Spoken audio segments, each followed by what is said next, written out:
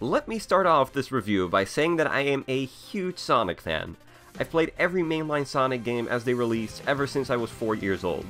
I always was more of a fan of the 3D games though, so when Sonic Forces was announced, needless to say I was pretty excited. Even more than for Mania. The more serious, dark tone the trailers gave off really appealed to me, as that's what I've been clamoring for in a Sonic game these last few years. That excitement slowly started to fade away as more gameplay was shown. The level design looked bland, the characters looked awkward to control, but I didn't let that stop me. I picked up an early copy of Sonic Forces for the Nintendo Switch, and here we are today. I'm going to be diving into the good and the bad of Sonic Forces, as well as what I think of the Nintendo Switch version itself. At the end, we'll have our final verdict. With that, let's begin.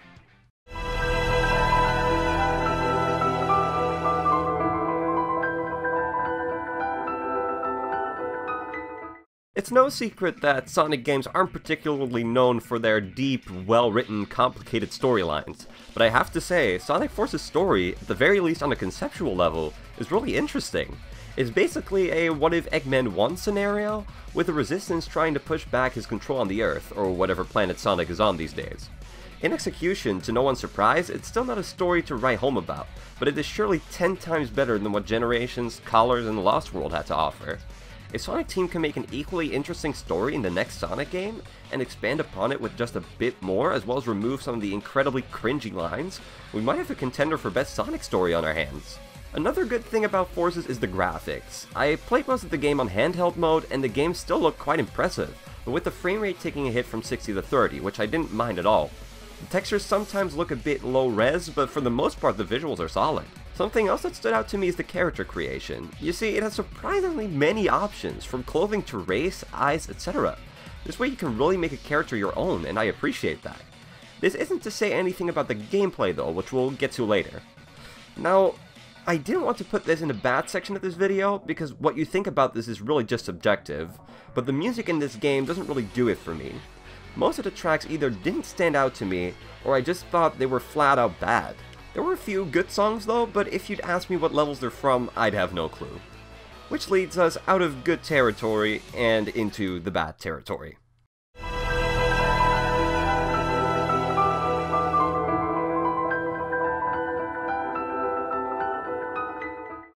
The rest of Sonic Forces is not good. So much so that I have a hard time ever going back to it.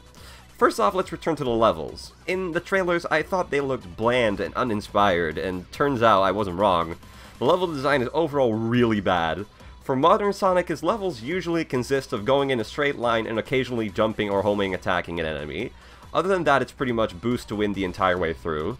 For the custom avatar, his levels are pretty much like modern Sonic's, except he doesn't have a boost, and instead he has this weird gun thing called a Wisp-On, which replaces the Wisp power-ups in the game. Now, there are multiple Wisp-Ons to try out, but I just stuck with the first one you get at the start of the game because I honestly could not be bothered. The way the game takes advantage of these Wisp-Ons is to place a metric ton of enemies in your way, which you usually all take out in one fell swoop, so it makes you wonder what the point of the Wisp-Ons even is. There are also levels where modern Sonic and your avatar team up, and these are the best levels in the game by far. It's essentially like playing both characters as one, and I was honestly feeling like the Wisp-On should have been a part of Sonic's assortment of moves, and to just take out the avatar entirely. Now, classic Sonic's levels are the worst of the bunch. They're boring 2D side-scrolling levels that have nothing going on for them. Actually, all the levels are boring and have nothing going on for them, and they try to hide that by having quick time events and small cutscenes in some levels, but when you just take a step back, you see right through it. A lot of people have also talked about the length of the game, and yes, it is beatable in 3 hours. Especially for the quality you're getting, I'd already say that it's not worth your money.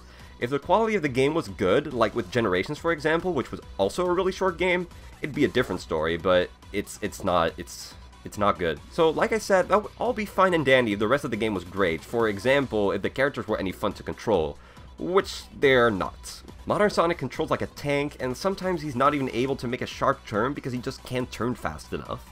His jump feels very sluggish in the 2D sections especially, and overall he's just very stiff, even more so than Generations and Colors. This time I actively felt that the game was limiting my movement that was fully possible in prior boost games. The avatar has the same turning and stiffness issue as Modern does, but I found that in his levels, turning was rarely an issue. The homing attack is usable on this guy as well, but it is awful. Modern usually locks onto enemies just fine, but the Avatar has such a hard time locking onto enemies that it usually ended up in me unnecessarily taking damage. Now, Classic Sonic. Ooh, Classic Sonic. There's no excuse for this. Classic Sonic in Forces is the worst Sonic has ever controlled in a 2D environment. The physics for him are somehow even worse than in Generations, making his movement feel really, really off. But the worst offender is the one and only move Classic has at his disposal, the jump. This jump is so frustrating that it made me dread whenever a Classic level came up. Not only does it not go nearly as high as you'd expect, but the speed at which you drop down is so fast that it feels like Classic tied an anvil to his knees every time he jumps. Speaking of speed, this is an issue that every character has. The acceleration to their top speed is done in what seems like half a second. One moment you're slowly walking and the next you're running into an enemy because you thought you saw quite a bit of wind-up time. It's way too fast, and when you're not using the boost, it's just not fun. It takes any kind of satisfaction away from gaining enough speed and bridging a gap, for example. Now finally, I want to talk about the final boss, and needless to say, spoilers are ahead, so if you wish to skip past this part, go to the timestamp that's on the screen right now. Okay, ready? Alright then, so the final boss... it sucks. Seriously, this has to take the cake for worst boss fight in Sonic history. To no one's surprise, it's Eggman, obviously, but this time he has built a new Death Egg robot to take you down. You fight him as all three main characters. Classic Sonic just does exactly what he did in the Egg Dragoon boss fight, fling balls back at Eggman to damage him, and this isn't really the bad part though. The Avatar is. I swear this boss is so poorly designed that it's actually a detriment to the player. His moves and phases in this part of the battle are so poorly indicated. You could just say that I'm bad and should just shut my mouth for being a Sonic hater, but I think this is made even worse combined with the stiff movement. I took 30 minutes alone to beat this part of the battle, and needless to say, it wasn't fun. What was slightly more fun was the last phase of the battle with modern Sonic at the wheel, and sure, it's another Colors or Lost World final boss, but at the very least it was fair and not frustrating.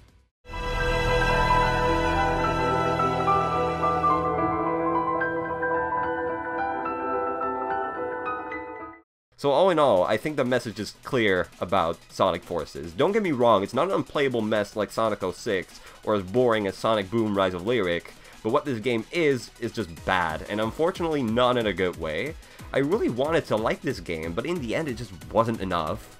With all this said, I give Sonic Forces a 4.5 out of 10. Thank you guys for watching my review of Sonic Forces. If you haven't done so already, be sure to subscribe as well as leave a like. Comment your thoughts on Sonic Forces so far in the comments down below. Have you played it, or maybe you finished it already? What did you think? So leave it all in the comments and I'll be sure to check out what you guys have to say. You can also follow me on Twitter and join my Discord server, the links are in the description. With that said, thanks again for watching and stay tuned to this channel for more not Sonic Forces and other stuff coming as well. So thanks again for watching, and I will see you guys in the next video. Oh, bye. Bye, bye, bye, bye, bye, bye, bye, bye, bye.